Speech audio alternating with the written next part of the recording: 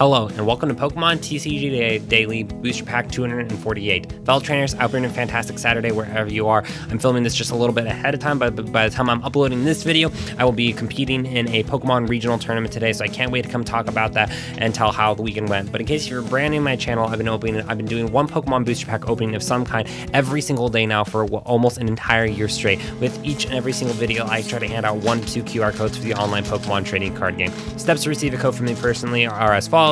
Like this video, subscribe if you're brand new, answer my unique Pokemon question today that I include at the end of every single video, and then provide some way that I can get in contact with you personally. This can be via an email account, Instagram account, or Twitter account. Those are typically the 3 popular ways I get out, and I try to get those out during the weekend, but this weekend I'm just going to be really busy with traveling and hanging out with friends and things like that. But with all that though, fellow trainers, let's go ahead and see what we got in the content today's Pokemon Booster Pack.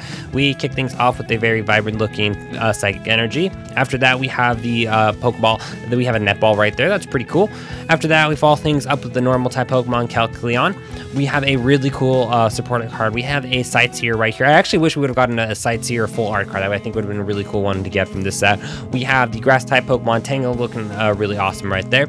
We have the adorable looking Alolan Vulpix. We have the fairy type Pokemon Snubbull. After that, we have the water type Pokemon Marini. We have a really cool looking Cynical. We have a reverse holo Goat, and the last card we have in today's Pokemon Booster Pack is a Tangrowth. So I actually don't have anything really picked out for today's question today, as it is just a Pokemon. Well, we'll still do something for today's question today. Let's do this. Let me know what's your favorite. Yeah, I got something for today's question today. Like I said, sometimes I don't come up with these in advance. I come up with them on the spot.